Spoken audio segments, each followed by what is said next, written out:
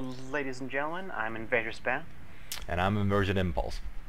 So we're going to do a quick video just about the new CQB expansion, the guns, maps, and the game types.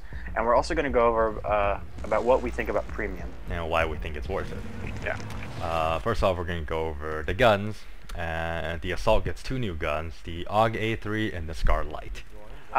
So they're both good guns, alright? But the AUG excels at medium range, nothing else.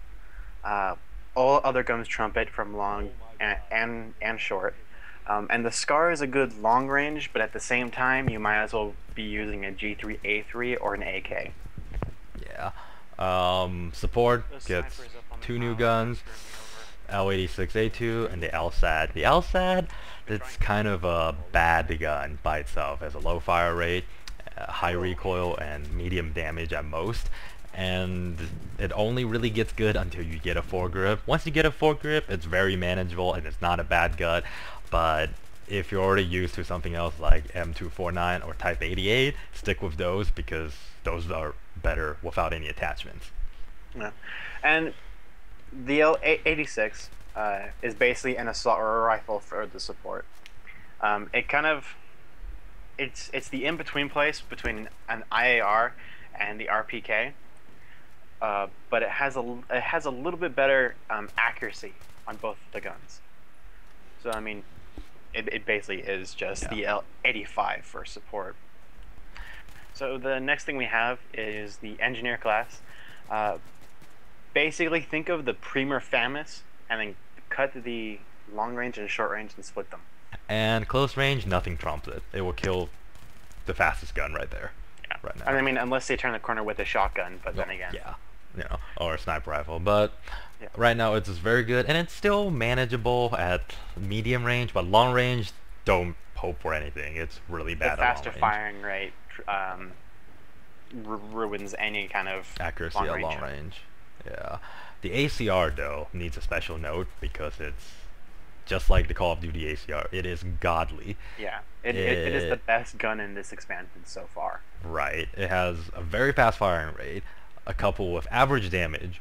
What I mean by average is it's got lower maximum damage than normal, but it's got higher minimum damage than normal. So that means your time to kill is very similar from long and short range, so everybody dies around the same time, which is really fast. And a couple of the extreme accuracy this gun has, it excels at close range, medium range, long range. You can use it as a sniper rifle if you really wanted to. I would say that it's more of a twitch gun. So like if you had a mouse, it would be perfect for you. But for those with controllers, you might want to use something else, like maybe the A91 or the G36C, just because the whole twitch factor thing with the mouse. Yeah. And moving on, we have the two recon guns, which is the M417 is the first one, and it's a 20-round semi-automatic sniper rifle. Although I hesitate to call it a sniper rifle because I mean, while it has ridiculous recoil, so you really have to be patient if you're aiming down the sights. But at the same time, it has a pretty good hip fire. So if you turn a corner and you get in two solid shots, you kill the person before they can even shoot. Yeah, but you know, it does less damage than the 10-round sniper rifles, or 10-round semi-automatic rifles. It's basically the SKS. If you like the SKS, stick with the SKS, but give it a try if you want something different. You know? Yeah. The other gun is the JNG, and this has this is going to be right up there with the L96 and the M98. If not better. Yeah, if not better. From short to medium range, it's an instant headshot. It basically has no bullet drop. The only thing I would say to those people who kind of like to stay in the medium to long range sniper zone is that the bullet speed is what's going to either give you away or make it so you miss the shot. So you just kind of have to get used to it. It does kind of screw you over sometimes. But it has the fastest rechamber time, I think, and it does as much damage as the LD6. So it's a really good gun. You can even use it to troll around in close range if Yep. you really wanted to. It basically run the straight pullback. And hollow sight. Yep. Yep. And then we have the all classes weapon, which is the Spaz 12 and the M5K, MP5K. So the basic thing with the Spaz 12 is that it's inconsistent consistently, and by that I mean that the hip fire isn't like the best compared like to the 870, but when you aim down the sights, suddenly every shot becomes a kill. Yeah. So it's basically the 870, but slightly different. It's very similar. If you like the 870, you'll probably like the Spaz 12. Overall, just it's another pump shotgun. yeah, it's another pump shotgun for you to play with, exactly.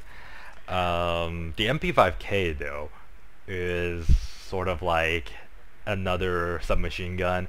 It's really close to the Bad Company 2 PP2000, where close range it just demolishes. Its rate of fire is insane, does decent damage, but it has ridiculous bullet drop off, and anything from medium or long range you should pray for headshots. Okay, maps. Yeah. So we have Operation 925, Scrap Metal, Zeba Tower, and Danya Fortress. Yeah. And basically you have crap, how did you put it? Meat grinders. Meat grinders. They're Meat Grinder 1, Meat Grinder 2, Meat Grinder 3, and Meat Grinder 4. Yeah. There are no vehicles in these maps, so they're basically Call of Duty, let's just face it. You're just running around hip firing all day, and it's just a blast, if you like that. Definitely takes you out of the Battlefield 3 mindset. Along with these new maps, we come with new game modes, and the new game mode is Conquest Domination, which is the part Battlefield Conquest and part Call of Duty Domination, in which you have no set spawns, so all the spawns are random. The cap rates are extremely fast, and it's just fast-paced conquest, really. The other game mode is Gun Master, which is, in my opinion, a really cool one. It takes 2 kills to go into the next weapon, so what you have is you start off with a crappy pistol and then end up having like the fully automatic shotgun. The only problem with it is that it is not a free-for-all, which means that you'll end up getting these awkward moments where you can't find the enemy team on a map, or your team has killed them all. So it basically comes down to you hope that your team sucks so then you can get kills. Because even at the end, it doesn't matter which team wins because it goes by the individual. Right, so it's pretty frustrating, especially when you're trying to farm M5K for the first time. So basically just play it to farm the M5K. Once you get it, then don't play it until they make it free for all, because it's kind of frustrating. Yeah. So now we're going to talk about premium. You get 5 new dog tags, I think. Yeah. And you get a new knife, which just looks shiny. You can reset your stats. You have priority queue, which means that if servers support that, you get bumped to the front to the front spot if there's a space open. And then you also get carbon fiber design for your platoons and your profile. yeah. You get new camos for guns and yourself, but those are cosmetic, and so like the dog tag. Basically, the premium bonuses for now are just dog tags or camo and stuff. It's all cosmetic. Why we do think it's worth it is because you get early access. Yeah, you get early access to each expansion by a week. Right, and then you get bonus content. Mm-hmm. Which is just guns, camo, just cosmetics, and then Yeah. guns that probably won't change the game that much. Yeah. So I mean, for $50, you're kind of getting, your money's worth and a bit more. If you plan on playing Battlefield. Yeah. Like, if you're like exactly. us and plan on playing Battlefield all the way until it's end. Dead. So it will be worth it, because if you haven't bought Close Quarter yet, that means you have 4 expansions left, and that's $60 worth of expansions. Yeah. So So I mean, it's worth it if you plan on playing this game. Yeah. Yeah. And got anything else to add? No, I guess we're good. Nothing. That about covers it. Well, I guess it's not that short, but thanks for watching. And if you have any questions or suggestions, leave it in the comment below. Please rate if you feel like it. And yeah, thanks for watching. Have a good one, guys.